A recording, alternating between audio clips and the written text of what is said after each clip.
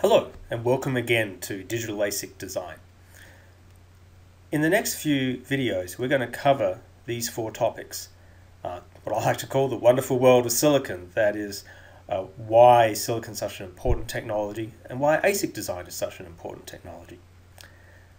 Then we're going to get into the different types of ASICs and how does one choose which type to use for which application. And then after reviewing the ASIC design flow, we'll talk about trends in this industry. There are strong drivers towards certain changes.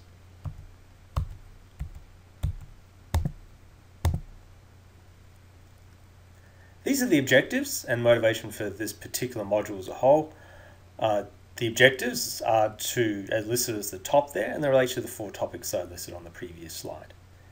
But the reason for doing this is I'm putting ASIC design within a global perspective. Why this is an important and thriving industry, why this is an industry with high levels of growth. I'm also going to put this class in the context of the entire design flow, because we're not dealing with the entire chip design flow, just what's called the front end part of it that is defining the logic. These are the references, including some online references. So in this sub-module, I'm going to talk about these two topics. Silicon as a complex engineered system, and within the context of Moore's Law. What does Moore's Law mean, and what are its implications for this industry? So here are two of the crowning technological achievements of the 20th century, though the graphics engine comes from this century. But you can consider these are two of the few big, huge engineered achievements. The moon program, as typified by the Saturn V rocket, and silicon, as typified by this graphics engine on the right. And I'll ask you the question on this page: which is more complex? How do you measure complexity? Let's try a number of parts in the system. The Saturn V rocket has 350,000 parts. The chip on the right has over 1 billion parts. Admittedly, there are more unique parts in the Saturn V rocket, but just in terms of component count or subcomponent count, the silicon chip is more complex than the Saturn V rocket, and even entirely the Saturn V system with the Apollo system, with the rocket and the Apollo module and LEM and so on. Let's try another metric. Let's try money spent. The total moon program from 1961 to 1973 consumed about $120 billion in today's money. Okay, that's a lot of money. The semiconductor industry generates over $300 billion a year in revenue. Given that a big fraction of that, say 10 or 15%, is invested back in the industry, in the fabs and design capabilities and so on, then the amount of money that's gone into getting to where we can make the chip on the right was more than the amount of money we spent putting 12 men on the moon. So you could actually argue that a silicon chip is the most complex engineered artifact ever designed by man. And it is your honor, your privilege, to join the ranks of those few engineers who get to design and deliver these chips. And of course, as you realize, the implications of both these systems have been huge on mankind.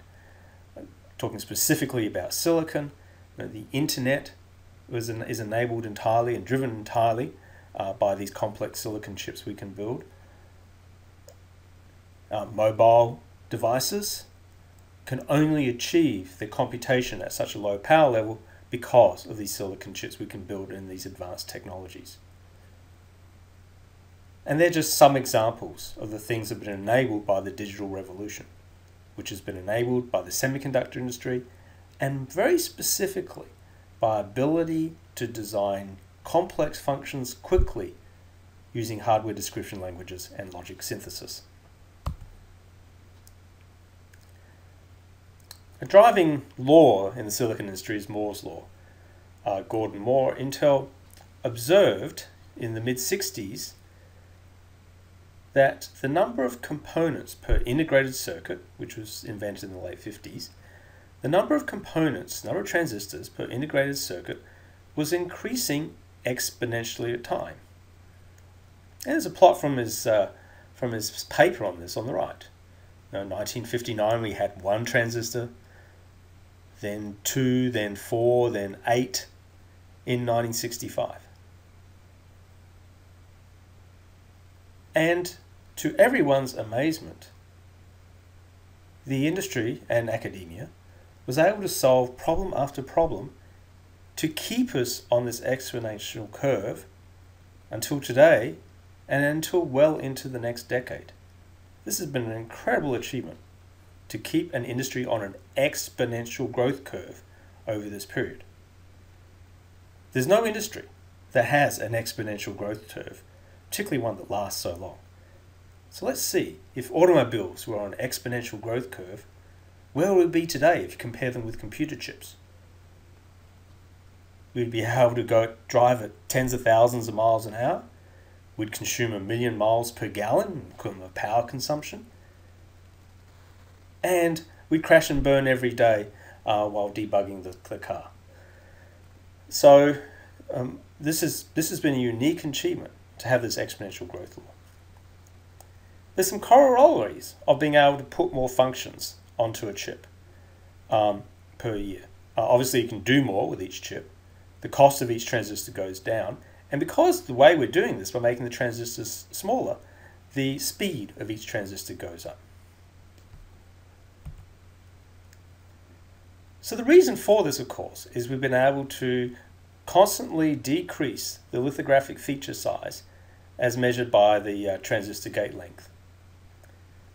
Right now we're well into the 22 nanometer node, and we're expected to keep going till transistors are about 5 nanometers, possibly 1 generation after that.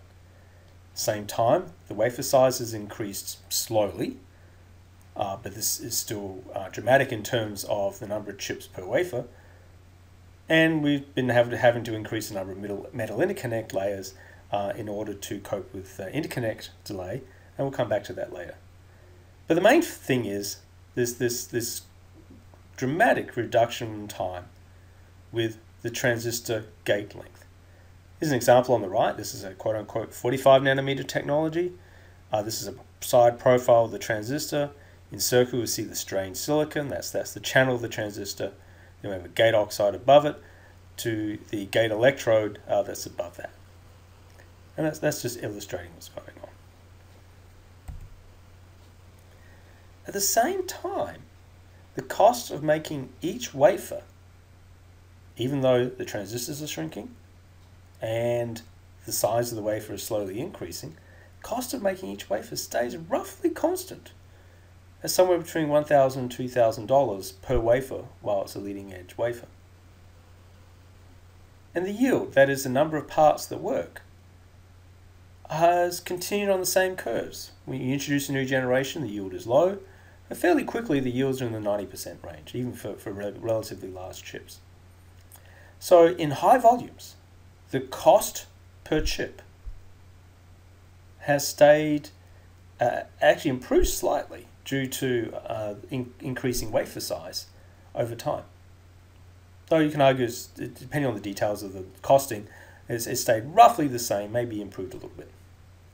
However, unfortunately, and we'll talk about this at the end of this module, the cost to the first chip scales up dramatically with time.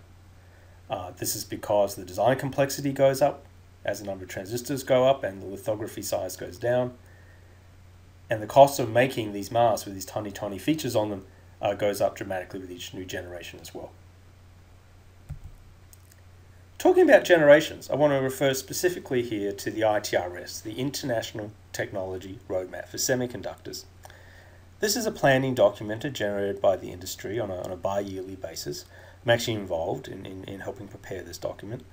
And what it's meant to do is to identify the barriers to staying on this Moore's law growth curve and identify what the possible solutions are, at least been identified by others.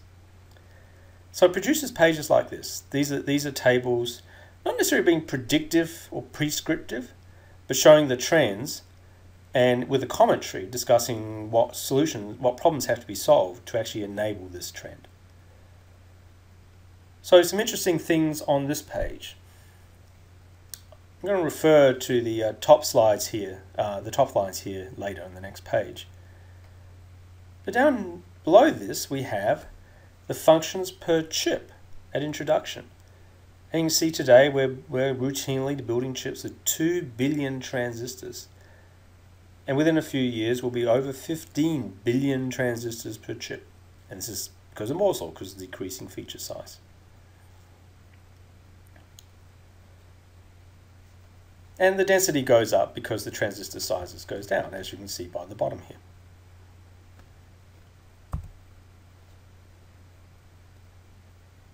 This slide, the figure on the left, shows the specific trend for memories. For SRAM, the top lines, for DRAM, the middle line, and for flash, the bottoms line. You notice the scale on the left, which is basically density, is logarithmic. Straight lines on a logarithmic graph are exponential curves. So this illustrates the exponential nature with historic data and future projected data. You'll notice actually that flash has been a little bit better than exponential for the last decade, and this is because of some specific innovations that came from the flash industry. But this just illustrates this point. On the right, I've used this figure to introduce a specific concept. Going back a page, the half pitch, the top 3 lines in this graph, in this table. The half pitch is what is referred to as the quote-unquote ITRs node.